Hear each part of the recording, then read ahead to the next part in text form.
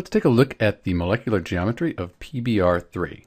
So we have our Lewis structure here, and that gives us a two-dimensional picture of PBr3, but it really doesn't give us that 3D shape that we're looking for.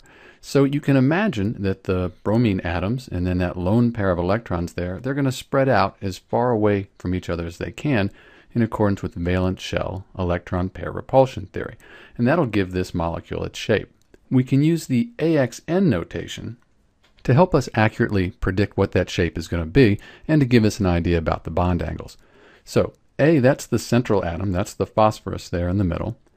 X, that's the number of atoms attached to that phosphorus, and we have the 3 bromine atoms. We'll put our 3 right here.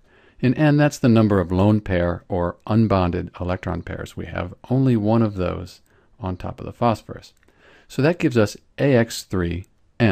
We can look that up on a table, and we see we have AX2, AX3, all the way down to AX2N, AX2N2, and here we have AX3N, and that's what we're looking here with PBr3.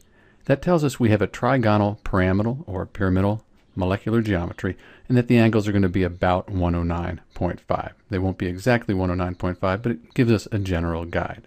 If we look at that molecular shape in 3 dimensions, we can see our phosphorus there in the middle in orange, and then the bromines are around it, and we should also put those 2 electrons there that are floating above that phosphorus atom.